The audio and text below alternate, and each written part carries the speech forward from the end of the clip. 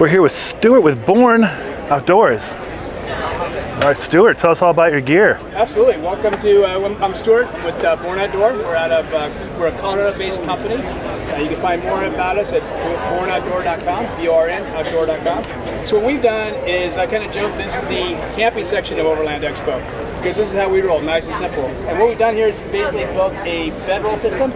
So you start with a 4-inch Mondo King thermarest pad. Good pad. Has an R7 rating. These things are money. They're also really expensive. And what we've done with the bedroll is to be able to take the value of the R7 rating and use that and kind of build the whole system around it. So you've got a bottom sheet, a top sheet, and quilts. And it's all kind of rolled up here. And so it all kind of hooks inside here. So at the top, what we've got is the mattress itself. It sits inside here.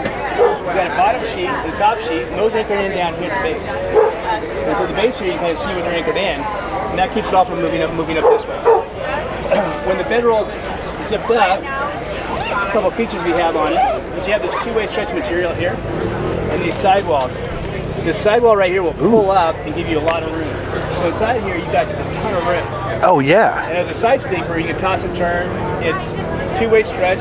So one of the most common questions we get is it waterproof? It is not a bivy sack at all. When you build a design product, you either get waterproof or you get breathability. Yeah. We've opted for breathability. You got like tents like this, Seek Outside tent. Put this up on top of it, you got your shelter. Of course. And so a couple things to note with the quilts. You got snaps on the quilts, but you can layer these up. So you put one quilt, two quilts on here. So it's designed to literally go from the Baja, California to El Camino, Colorado.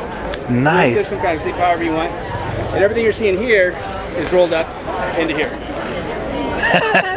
So it's 15 pounds, nice tight bedroll, but everything you're seeing right there is laid on top of this cot is rolled up inside here. That's awesome. And I looked at some of the material choices we made. At the bottom here you have a 610D ripstop material. Oh yeah, burly. So big burly material. Those pads are expensive, like $275 for just the pads. But when you layer this underneath there, you're not going to damage that pad. Yeah. There's just no way. And so we've never had a return on a pad. I've never heard of anybody popping a pad. And we literally advertise these things like sleep anywhere. My son's he's a guide, mountain guide, sleeps in the back of his truck all the time. He's woken up with screws underneath his truck. Whoa. Underneath the bed. Fine. It's totally fine. Totally fine. Love it. You lay on the ground here and knock yourself out. So it's truly about cowboy camping. We sleep on inside tents, cots, grounds, back of your truck, in your van, sleep wherever. Oh, I love it. Yeah. We do a lot of rooftop tent camping, and sometimes they don't come with mattresses, and sometimes I think it'd be really ideal, especially in winter applications where I would go backcountry snowboarding, to have like a bedroll like that, lay it out, know it's waterproof, bottom is good to go, and then I can just roll it all back up because the tent I have currently won't allow for bedding in there. So that's a great solution for even outside of tent-based camping. Absolutely. We have people on rooftop tents. Kind of sleep anywhere. Yeah. Back to your vehicle, platforms, wherever you are. And when you double these things up, like with the quilts, I've slept at 0 degrees with 2 quilts and flannel sheets. There you go. And been totally comfortable. And the other part too, we have a duffel bag that this fits into as well. So this duffel bag is designed for, depending on how you travel, this will fit inside here. So the bedroll is actually designed to fit inside the shell itself. A couple things we've done on the bag, and here's just nice big burly duffel bags in general. It's wider at the top than it is at the bottom. Interesting. That's specifically designed that way, so when you start this thing, you push it in there, and then you can just really force it down. And then we've got big, heavy-duty YKK zippers here, which you can hang onto here and just torque that thing and actually get it closed. Nice. Now, we've got a friend of ours who's a D1 skier.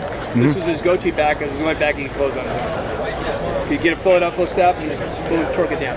Nice. So it's big enough to fit inside there, along with sheets and quilts and other things. And be able to put this up on top of your roof. It's not waterproof, and like it's not a dry bag, but it's burly enough where you can kind of go ahead and put it on top of your roof and be able to handle the Colorado rain. For sure. Yeah. Oh, cool stuff, Stuart. So what we did is Born Outdoor. Love it. Yeah.